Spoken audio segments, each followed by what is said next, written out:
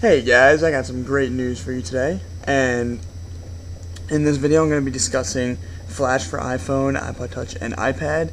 It finally has been released, and, well, not released, but demoed.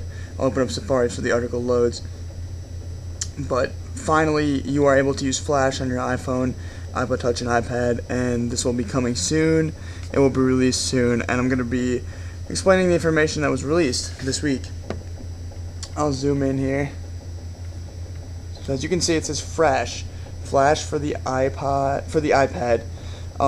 Also, however, in the article it discusses how it's going to be released for the iPhone and iPod Touch, so there is no need to worry about that as it will be released soon.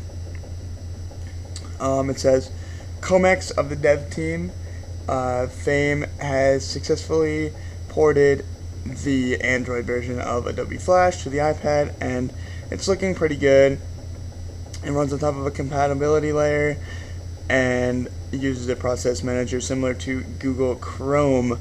So they are using Google Chrome's engine, and they basically just hacked Android and moved it over to the iPad, iPhone, and iPod Touch. A link to this actual article will be in the description. As you can see, they do have a video in which you can watch this actually happening and viewing Flash on the iPhone, iPod Touch, and iPad.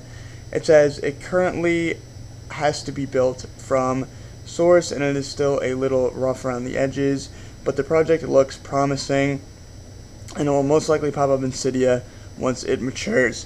So it's good that we actually have this finally coming to the iPad, iPod Touch, and iPhone. But I want to hear your thoughts. What do you think about Flash on these devices? Do you want it? Does it not really affect you? How do you feel? Leave a comment below, and I will try to respond to as many as you can. If this helped you out in any way, please subscribe. Click the little button above the video. Also, please rate this video thumbs up, and I will greatly appreciate it.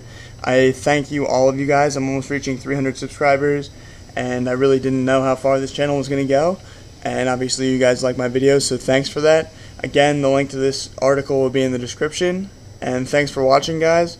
I'll catch you in the next vid. Peace.